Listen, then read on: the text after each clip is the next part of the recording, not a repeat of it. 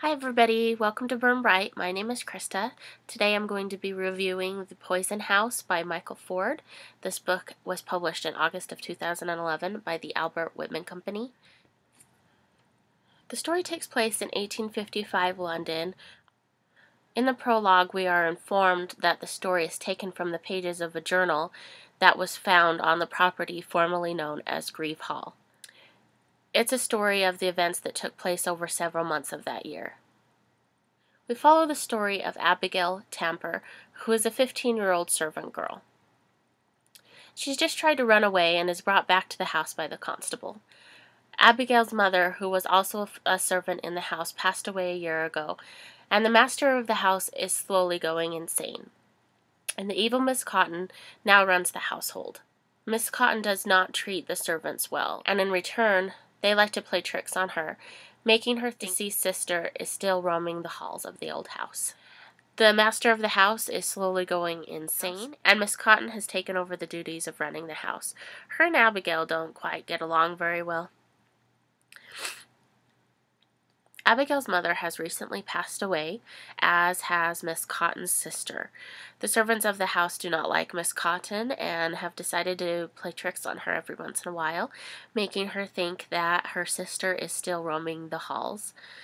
Miss Cotton has hired a doctor to come and look and talk to her about these feelings that she's having about her sister roaming the halls. And during the visit from the doctor, he has an episode in which Abigail's mother actually speaks through him, telling Abigail to get out as fast as she can. The story develops from there and gets crazier and crazier. Miss Cotton is cruel, she's abusive, and for some reason she fixates on Abigail and punishing her the most and seeming to go after her for everything that's going wrong in the house.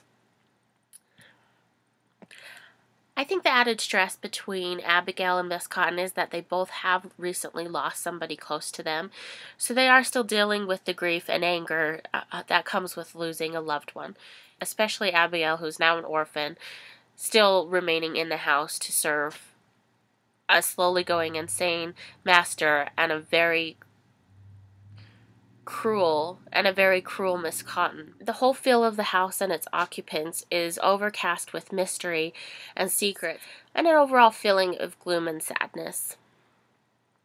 It's apparent that both Abby and Miss Cotton are still trying to overcome their grief in the loss of their loved ones.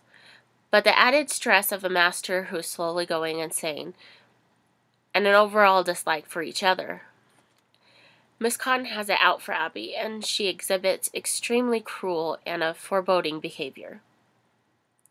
There's a very gothic feel to this story. The etiquette of the Victorian era is very well written, in addition to the kind of seance that happens in the first chapter, really helps to set the atmosphere for the rest of the book.